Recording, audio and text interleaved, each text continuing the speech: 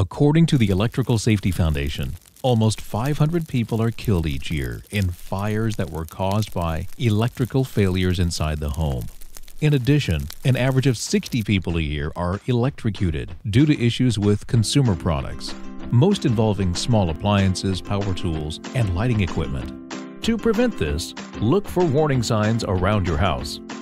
Flickering lights and discolored outlets can be an indicator of faulty wiring.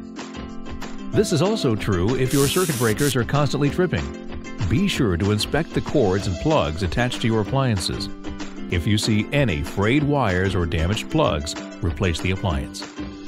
When replacing, make sure the new electronic device or appliance displays a nationally recognized testing laboratory safety seal, such as UL, Underwriters Laboratory. Inexpensive off-brand electronics that have not been properly inspected are not worth the risk.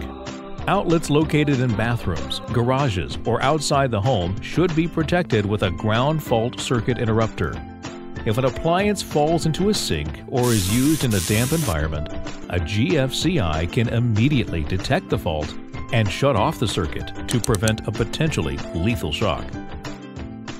Aside from being plugged into GFCI outlets, take care that your power tool cords are well away from the work area, especially important when using electric lawnmowers or trimmers. Whether indoors or out, extension cords should only be used on a temporary basis. Check the wattage rating on the appliance or tool that the cord will be used with. Never use an extension cord that has a lower rating, and never use an indoor extension cord outside.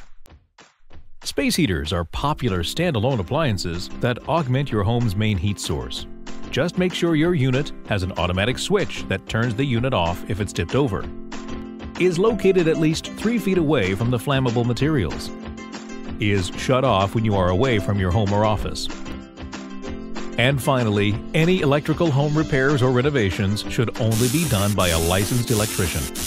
When you're deciding who to hire, ask to see the contractor's license and insurance. This is not for the do-it-yourself handyman.